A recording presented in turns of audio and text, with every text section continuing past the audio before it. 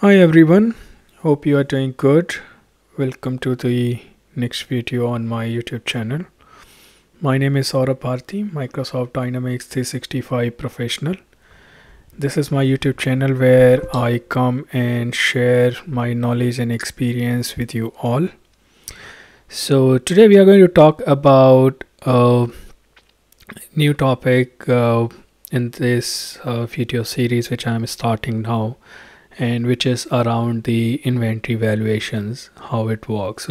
I have seen the inventory valuation and the reconciliation has been a very basic problem in most of the implementation where we are having the stocks and the inventory, right?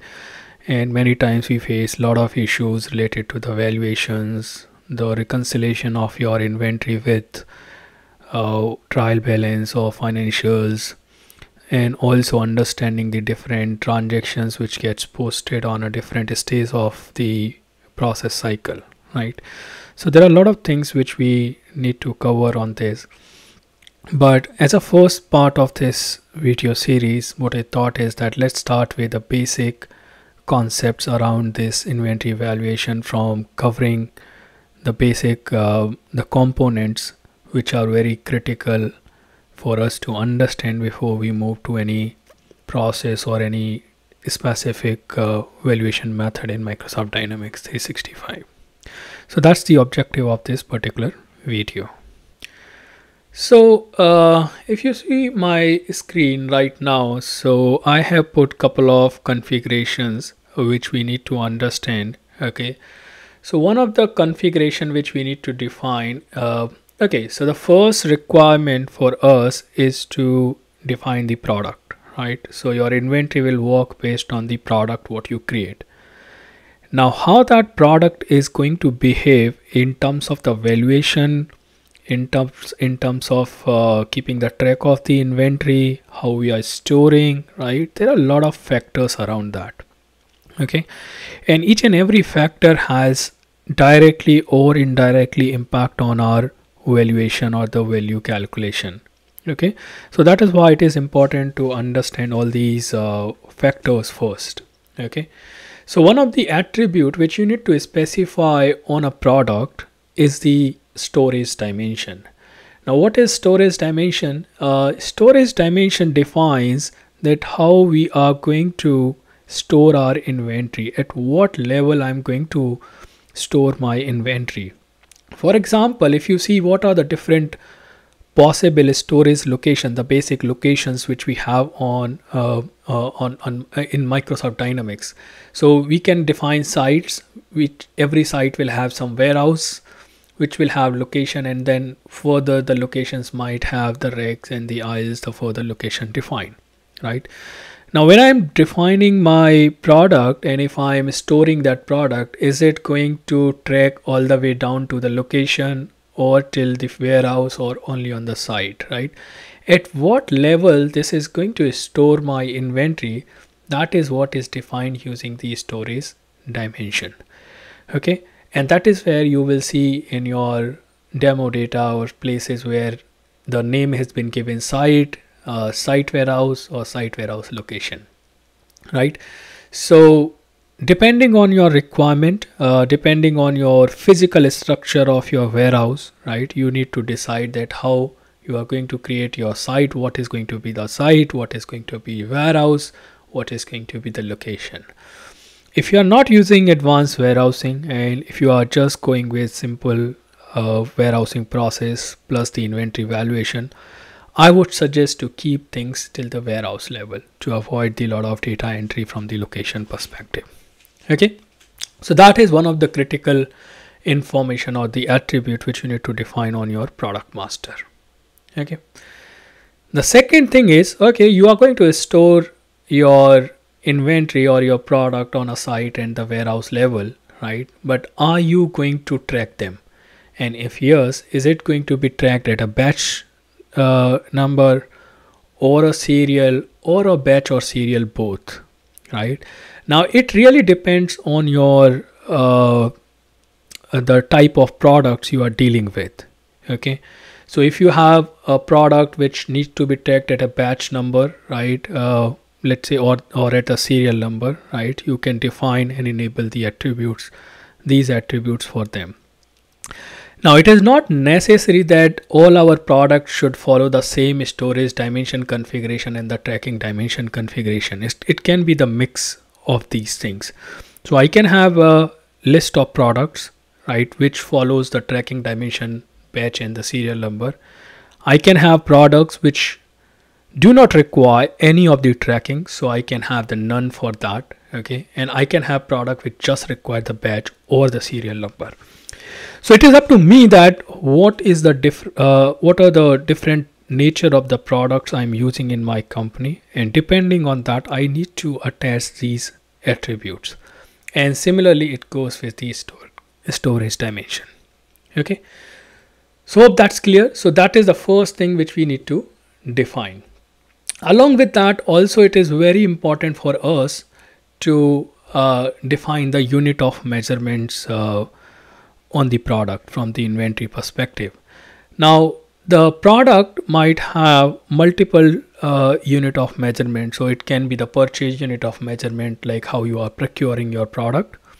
It can be a sales unit of measurement, that how you are selling your product. A bill of material if you are manufacturing something, and then the inventory unit of measurement. Now in Microsoft Dynamics, inventory unit of measurement is considered to be the base unit of measurement. So whatever you define here, it remains same across in the product, across all the different things. You cannot change it once it is defined and once you have the transaction associated with that. And you can only have one single inventory unit of measurement for a product. Ideally, this inventory unit of measurement should be your inventory unit of measurement in which you are going to perform your stock counts and other activity in the warehouse. You might have multiple purchase unit of measurement, sales unit of measurement, that's possible, but you can default only one on the product master. Okay, and then you can define these things, and it is mandatory to have, like, if our purchase and the sales unit of measurements are different than the inventory, then we need to define the conversion for those unit of measurements with the inventory unit of measurement, so that system can understand if I'm buying a pack of 12, then it's a 12 quantity, right? So I can just identify that.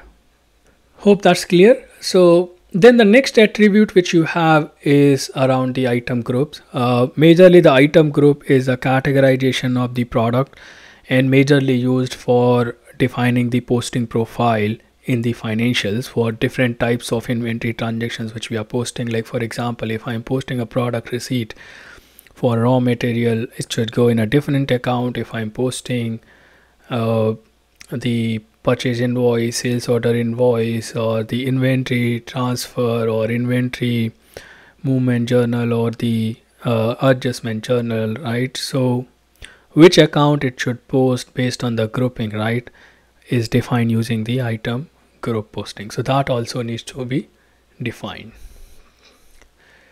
Then how, when we define the product, this particular series will be more focused on the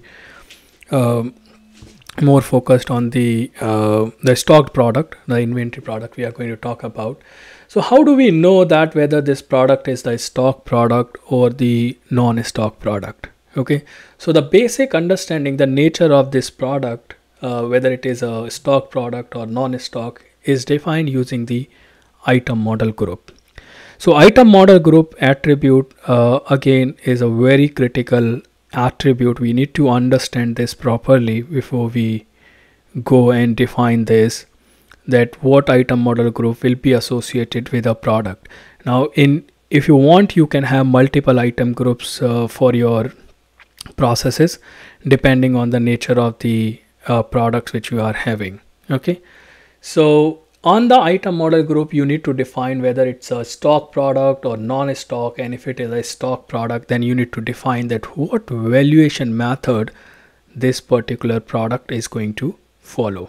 So if it is going to follow FIFO, LIFO, weighted average by date, moving average, standard cost, then you need to select that valuation method on the item model group, and then the item model group will be specified on the product master. So it is very important for us to define the item model group.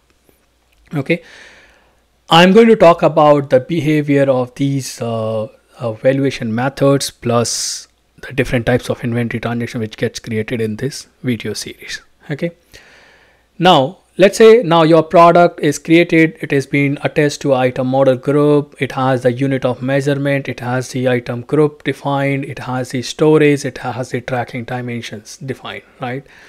Now based on this, you have the basic attributes which are very critical attributes which are required for your product to behave in the inventory. Okay, so that is defined there. Now let's understand, when we talk about the inventory, my product is there, I'm going to post the different types of transaction with my product. Okay, now when I post the different types of product, different types of transactions, I can have two different types of transaction with that, and it is only two categories. It can be from different transactions, but only the type will be two. One is that inward transaction in the inventory or the outward. When I say inward, means I am taking the inventory in on my any of the location. The outward is that I am issuing the inventory from one of my location. Now that location can be location or warehouse or the site. Okay, only these two types of transactions are possible in the inventory. Okay, but these transactions can result from the different areas. So I can have an inward transaction from purchase order, I can have a positive inventory journal, I can have a production order finishing and getting my inventory in. So, and the out same goes with outward. I can have a sales order, I can transfer something, and I can have a negative movement journal or negative adjustment journal or anything, right? So it can come from different areas, but the nature of the transaction will be either an inward transaction or the outward on a particular location. Okay, now when we do the inward or outward transaction, both the transaction in Microsoft Dynamics 365 has two different natures. And what is the nature? It can be a physical inventory or it can be a financial inventory.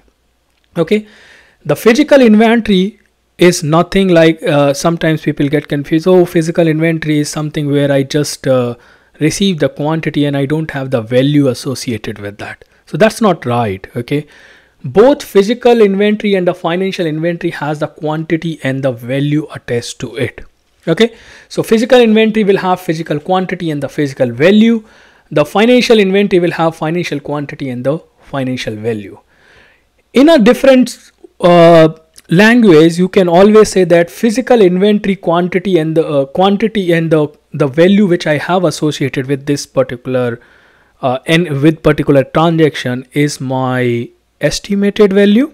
Okay, and the financial value is my final value for that. Okay, now the question comes, how do I know what is my physical inventory transaction and what is my financial inventory transaction? Okay, so if I talk about physical inventory transaction, it is something which is been received or the shipped but not yet invoiced. Okay, so that is my physical inventory. For example, purchase order, product receipt, sales order, delivery or packing slip, pick list, report as finished in the production order are your typically physical inventory transactions. And when these transactions gets converted into purchase order invoice, customer sales order invoice, production order, and all the inventory journals which we posted or the transfer order, these transactions are generally or typically are the financial inventory transactions. And the financial inventory transaction is your final valuation, value based transaction, which the value which the financial transaction holds generally is your final value for the stock.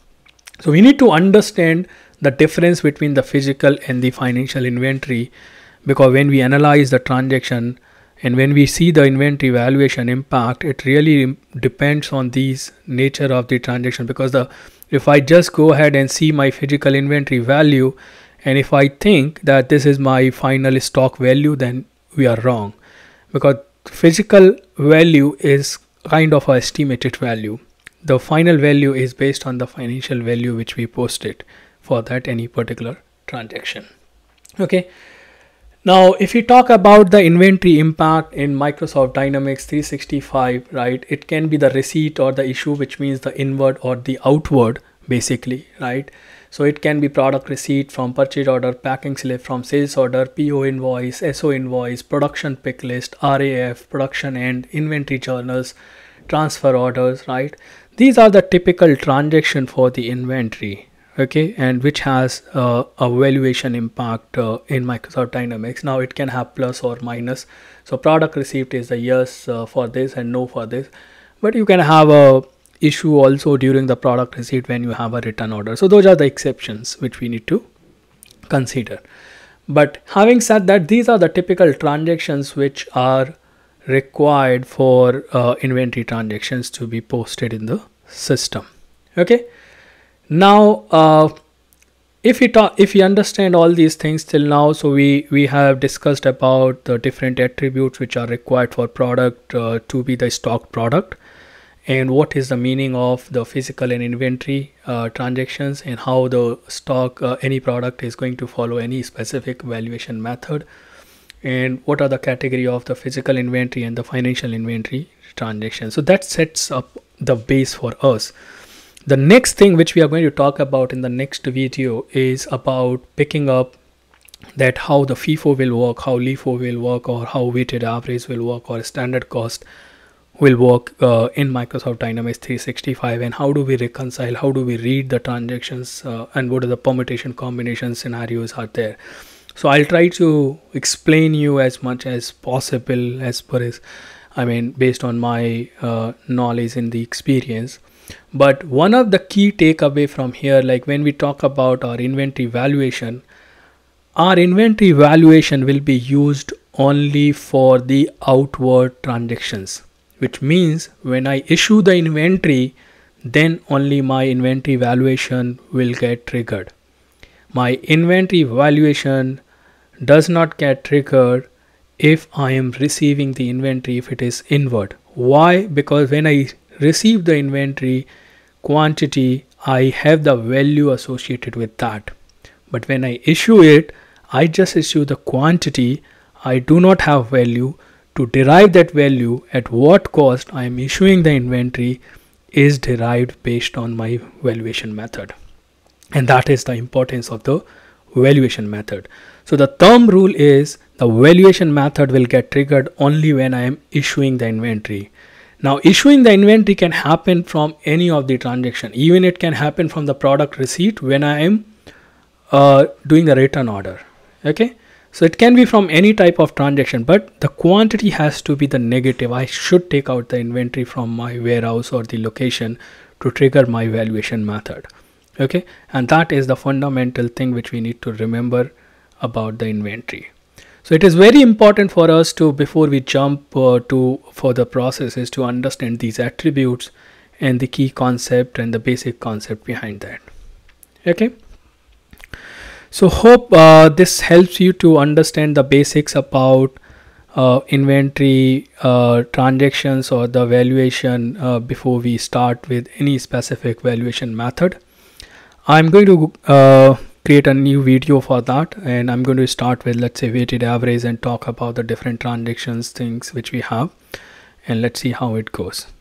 Okay, so that's it for this video, and thank you for listening me and watching this video. If you do like this, then please go ahead and like, share and subscribe, and put on a comment like if you want me to create a video on any different topic. If I know that topic, I'm going to create that.